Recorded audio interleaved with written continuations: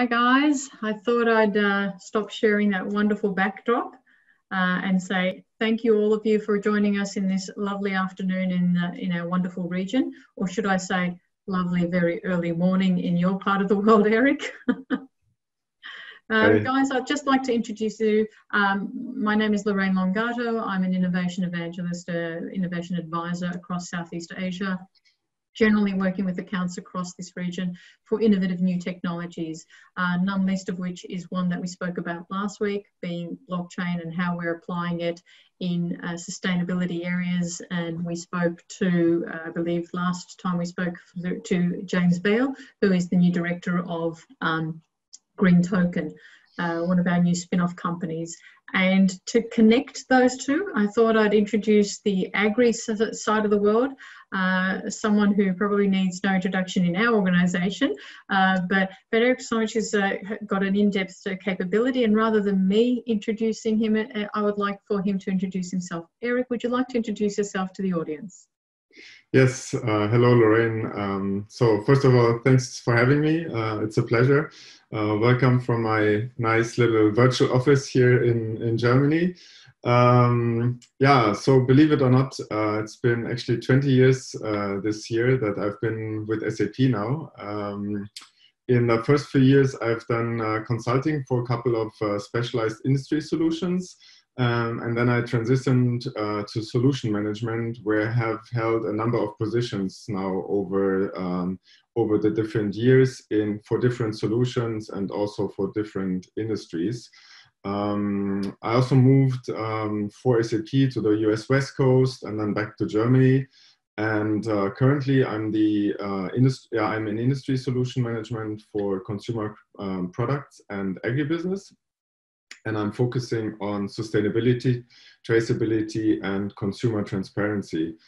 And I've been working now with a number of companies from the food supply chain on these topics over the past 4 years. And I've taken their requirements to developing a new solution, which we call SAP Logistics Business Network Material Traceability, for which I'm now the responsible solution owner. So it sits on your head. Yes. That's fantastic. Could you tell us a little bit more about that solution? I mean, that's a pretty strong background when you think about it, 20 years as well. So you've obviously know the ecosystem really, really well. But can you, as I said earlier, and you saw the recording for James Bale's presentation of Green Token, could you tell us a little bit more about something that you're proud of and something that you've worked on, because obviously in developing this kind of capability, there's a lot of work that goes into different customers. You also have your hands on the ground, as it were. So you've gotten to work with quite a few people, especially now as it pertains to the product that you're managing. Two things that I'd like to ask you. Firstly, a bit about the product and what it entails, and secondly, something that you're proud of in being the owner of something so strong. Sure. Yeah. So, well, first of all, because you mentioned James, I think what James Wheel has achieved so far with Green Token, I think is really remarkable. He's been passionate about traceability of sustainable produced commodities for years now, and I'm sure Green Token will play a key role in promoting sustainable commodities in the future. And I've been working with him on and off also on the questions of how do we use blockchain for tracking, well, in his case, commodities, in my case, food and other materials. So yeah, we have had a good journey together, if you will, over the last probably 3 years or so. And like the work James has done, when I worked with various food companies across the food supply chain, we also had sustainability as one of the main focus areas next to building consumer trust and transparency, and also food safety. And really, when we set out to define a cross supply chain traceability solution, one of the big questions was, how do we build a solution in a way that companies from all stages of the supply chain would be willing to share data about their ingredients, their components, their products with everyone else in the supply chain, all the way through the consumer. And in my experience, this is not something companies usually do, and it cannot be taken for granted that they're actually willing to share that kind of information about qualities, about other aspects of their products with a sometimes anonymous supply chain who they don't know who's actually going to use the information. So just like James, we looked at using blockchain as the foundation of the solution. And, you asked me, what I'm proud of. And I think we can now actually proudly say that we are one of the first enterprise software companies that has a standard enterprise solution allowing companies to build a trusted network to share food provenance data. And I think that's something that's really a great achievement, because when we set out on this journey, the team we worked with didn't have a blockchain background, and also it was quite a journey. We took the customers along with us. Oh, that's amazing. And what sort of a customer are we talking about here? What would be the story that we're talking about? Yeah, so customers could be food manufacturers. So finished food items could also be companies more on the fresh food side, if you will. Could be intermediaries who are producing pre-processed, if you will, ingredients. Could be anything. But maybe, I think an example, a real life story is always the best thing to tell the story. So if you want, I have a small video, just not even a minute. So if you want, we can share that with the audience to see how the technology here really can help everyone in the supply chain. Okay, far away, and please let me know in the chat if you can all hear and see. We track every piece of fish. The best part of this is how easy it is for the consumer to use a cell phone to scan the QR code, and it tells them exactly the type of fish, when it was caught, where it was caught, and if it's fair trade certified.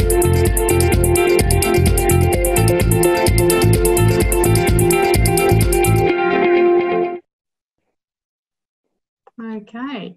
Yeah. So that was a very short introduction video. What I might just do on the chat is actually give everyone the more longer protracted story, so that everyone can actually see the detail that went in there. So I've just included that in the chat for everyone. Okay. Yeah. So to give you a bit more background on the story. So Bumblebee Foods, the company that you just saw in the video, is now using our logistics business network material traceability solution to track the fish they are selling in mostly North America, all the way back to Asia, mostly Indonesia actually. So you saw small fishermen basically catching tuna on the islands of or off the islands of Indonesia, and what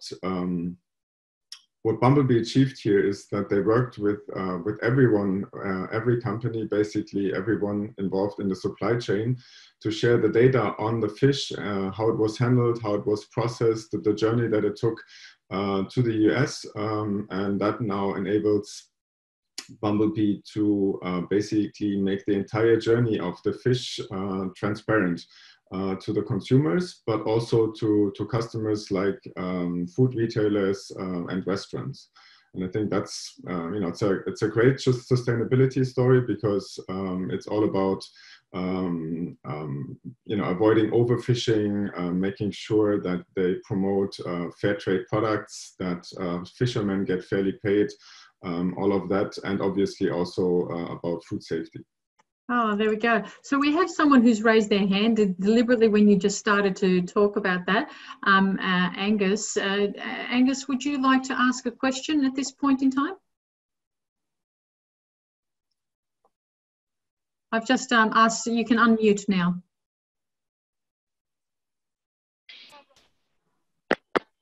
Hello, can you hear me now?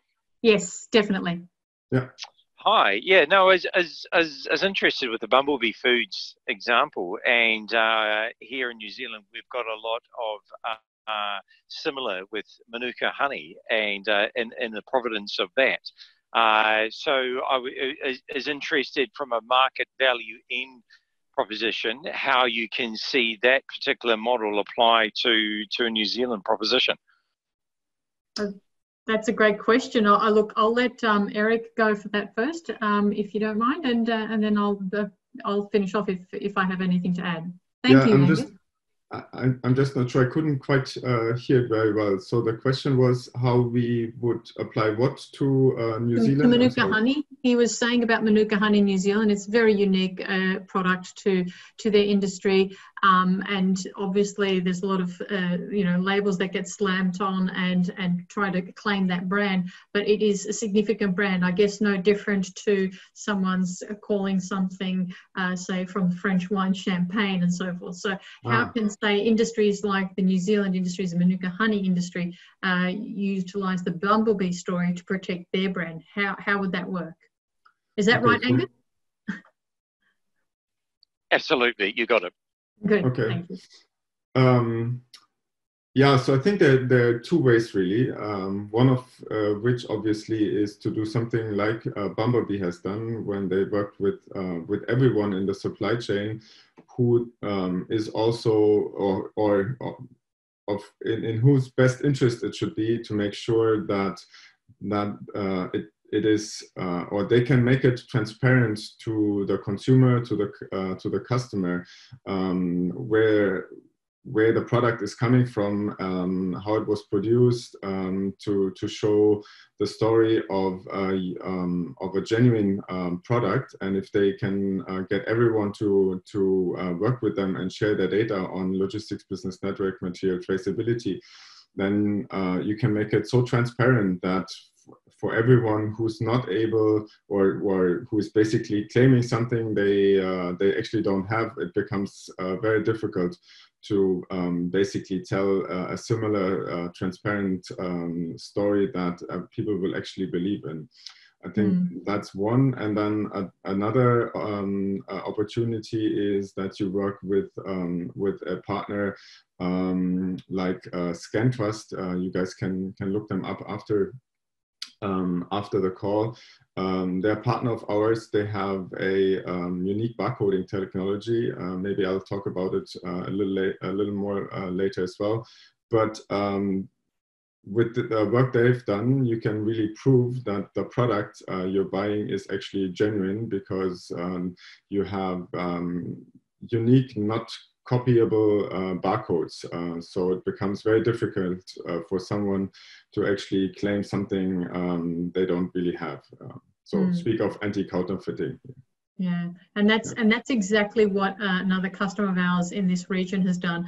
And that was more from provenance of counterfeit drugs, right? There's about 30% of the drugs in this region, our region, Asia Pacific, that are said to be counterfeit, about 30%, and that's in cancer care.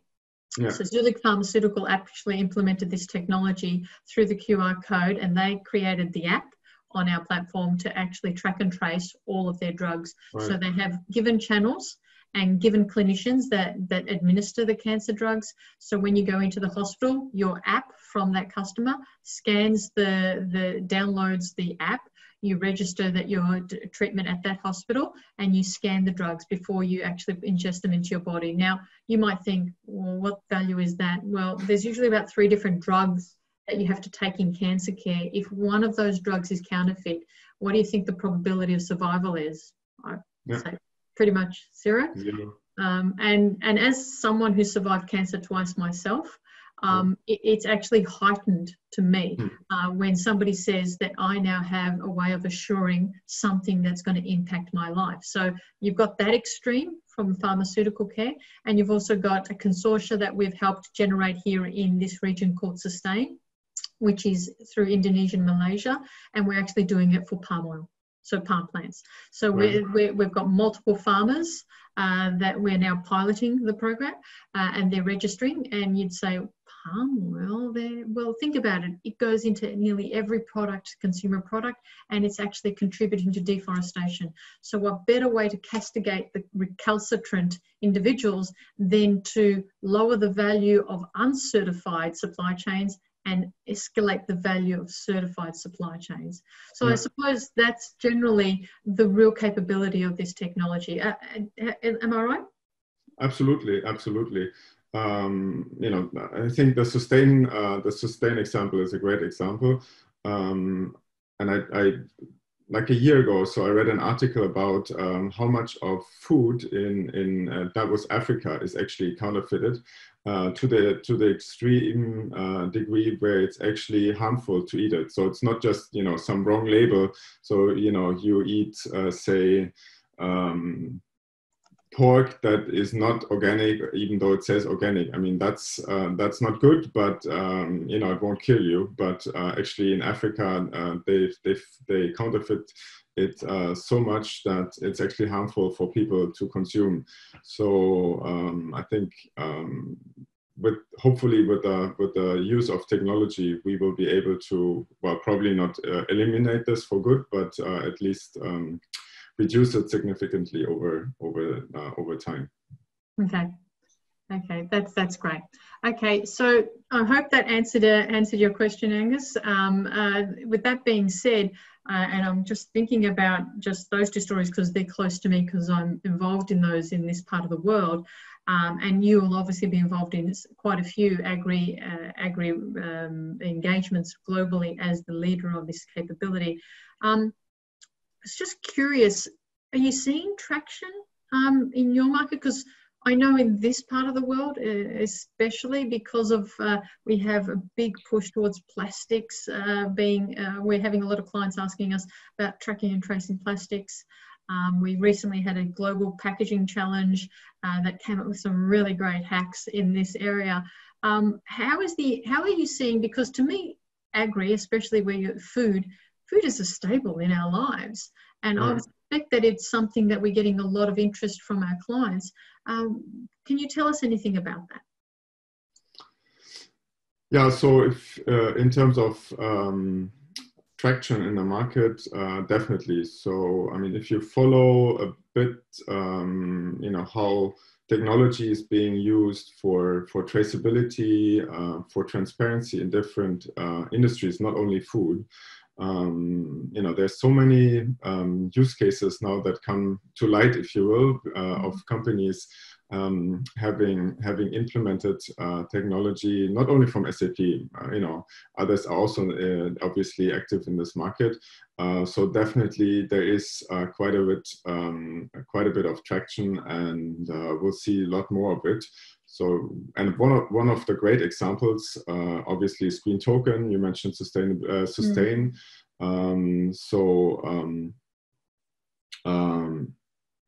I know with Green Token, you've covered it in a previous session, but maybe for people who weren't able to attend that session, Green Token basically will provide proof of sustainably produced commodities.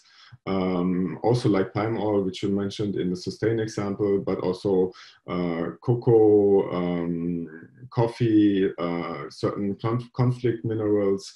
That will be, I think this will be huge in the coming years, because there's so many companies that are struggling with this. If you think of the chocolate industry, you know, they are always accused of not taking care of child labor in their supply chain. So it's huge for them. And then if you also look at two other examples that we have with SAP partners, I mentioned ScanTrust with their unique barcoding technology, which will actually help manufacturers not only to trace where the products are used when consumers scan those barcodes, but also to help counterfeiting, because consumers with that technology can verify the authenticity of the product based using the barcodes that cannot be copied based on their unique technology. And another partner that we have, the partner is called Sine Qua Non. Their product is called YOY, Y-O-Y. They have built a great case with a German dairy company, which allows consumers to exactly see from which farms the milk comes that they buy. So in that case, these are all small farms in the so-called German area of the Black Forest. And consumers can see the milk that was collected on what day, even how many cows a certain farm has, which family is running the farm, and so on. So it's a really nice use case that shows the extent of transparency that you can actually give consumers or also I guess corporate customers with technology like that. That is amazing. And when you think about it, I hosted a webinar earlier this morning, which was about trust in ecosystems and so forth. And I tried to make, if this can humanly be possible, economics fun. So we talked about the burning platforms of social fabric and what's happening in the world when you talk about in slavery, Modern Slavery Act, etc., and some of the stories you just mentioned. And then, of course, you look at the economic downturn that we've had that's impacting people's livelihoods and jobs. And, of course, the fact that you just mentioned dairy, and definitely for our New Zealand attendees, we have been doing some interesting stuff with some of your brands, and no need to say any names there, but they're looking at this what we call farm to fork mindset, whereby which we can actually track everything for its life cycle for your assuredness, right? Mm-hmm. And that's really powerful, because you want to know that if you are spending that extra $2-3 for something that you say is ethically sourced because your conscience is doing so, then that's what you want to be able to prove with that transaction occurring. And more importantly, if it's fair trade, like the Bumblebee story, I think you told me something when we first spoke that blew my mind, that Bumblebee was, when they launched, they actually had retailers coming to them to actually stock their product, right? Yeah. So that's the power of using technology that can imbue trust, right? And so therefore you have that social, you also have that economical impact, and obviously that commercial reality of the economic downturn, people looking at accelerators and looking at things, but they also are conscious that they have to be good corporate social citizens, right? Yeah, absolutely. Yeah. And I think that's amazing. So, Eric, I just want to make sure that we have at least a few minutes for questions, 2 or 3 minutes, because I've seen actually a few more attendees ask questions, raise their hands. What I'd like to maybe say is, what do you see the future of this technology that you've just spoken about, and technology in general, in helping things like the planet, the environment, and the efficacy of corporates? Yeah, it's a good question. And of course, I don't have a crystal ball either, but I believe that making use of technology for corporate projects to protect the environment, to improve people's lives, will be just one part of the ongoing trend of digitalization. If you look at it, many companies, they have started their digitalization projects mostly to increase efficiencies, if you think of process automation, basically. And as companies now see the success of these projects, and they get familiar with technologies like machine learning, artificial intelligence, blockchain, IoT, I believe they will put these technologies at work to make them good corporate citizens by applying them to projects like what we talked about, food traceability and sustainability.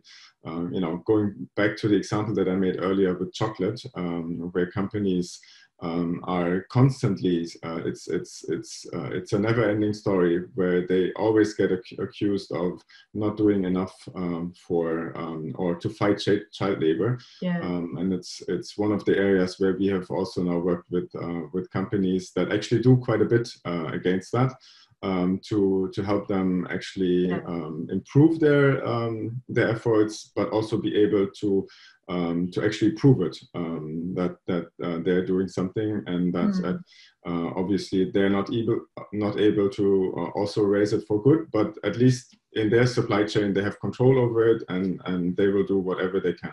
That's great. We have one question from Thivagar. I've actually put you on the panel, Thivagar. If you want to unmute yourself, you can actually ask us a question in the last 2 minutes that we have left, and I don't think we're going to get to the other question. Would you go ahead, Thivagar? Can you hear me? Yes, clearly. Yes. Yeah, thank you so much, Lorna. I think I put my question in the panel as well. Oh, thank you. So we're putting more working on the a pineapple banana industry. You know, right? Pineapple, you make into juices, right? You cut the pineapple, you make it juices and the cans and ship to the market. So how can you trace the fruit from the soil to the market when the fruits are made into the cans and shipped to the entire globe? Well, that in essence, and Eric, correct me if I'm wrong, but in essence, that is the sustained concept. It's a similar sort of gathering and using multiple farmers to a centralized cooperative and the mills to process. It's a similar sort of a concept. So what I'm going to do is put our details to all of you, because I know that we're coming to the last minute and we're probably not going to be answering that in great detail. And we could probably give you a lot more details of how that can work for you. Also, Eric, you would be the key person to speak to with that kind of capability with the agri product, right? Absolutely, and just like you said, sustain. But I think also Green Token will be very well equipped for this pineapple example. So great. So we do have some options. James is a good contact. That's great. So we do have some options for you, and we can definitely give you the right contacts if you're interested. We put our contact details there. Sure. Thank you. Thank you. Thanks for that. Guys, I'm just realizing that we've literally just hit our 30-minute speed chat, and the reason why I keep them so short is so that we can at least filter a few questions, ask a few questions, inform you, and leave our details for you to reach out. And for that, I'd have to say thank you, Eric, for getting up so early. Thanks for having me. In Germany. Thank you. I appreciate all the information you provided. And equally, guys, we do have access to some of these recordings, and we'll see if we can post them out to all the attendees there if you want to listen to this again. But for now, I have to say thank you, Eric. Thank you, all of our panelists, all of our attendees for showing up. And sorry that I didn't get to the last two questions. I'll take note of those. But yeah, we look forward to the next session of our quick power chats. Thank you, everyone. Thank you for attending. Thank you for having me. Yeah, definitely.